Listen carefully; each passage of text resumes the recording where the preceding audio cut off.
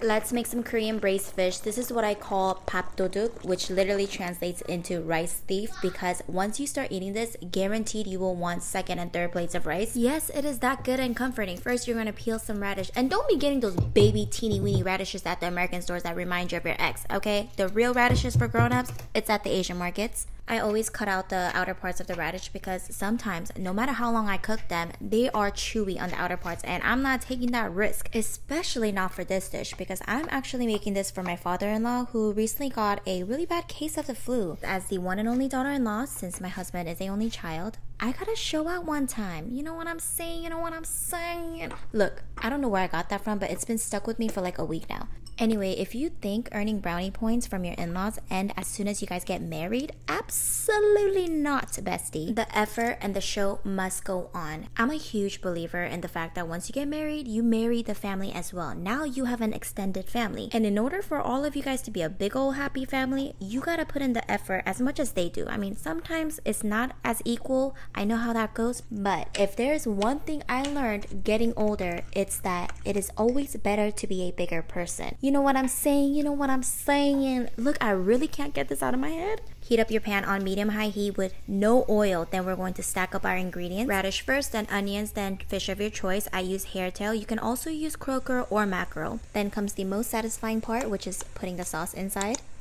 I like to use the same bowl to fill up the water so I can get the remaining sauce in there. Does that make sense? I don't know, just follow the video. The amount of water you put inside really depends on how much liquid you want for your braised fish. I usually like more than usual because I like to pour it over my rice and eat it like a stew. Lower the heat and cover and let that simmer for a bit, and in between that, make sure you put the sauce all over the fish like how I'm doing in the video. This is how I test if my radish is fully cooked. I just snap that thing in half. And that's on me not being able to snap anybody else in half because I'm a saved woman now. You know you're at the finish line when the fish is falling off the bone like so. I learned that this dish was my father-in-law's favorite when we had to stay with them for like a month while our new house was getting renovated. Ever since then, I made the mental note and I get to make this for him, and I hope he loves it because when I tried it, girl, it was fire.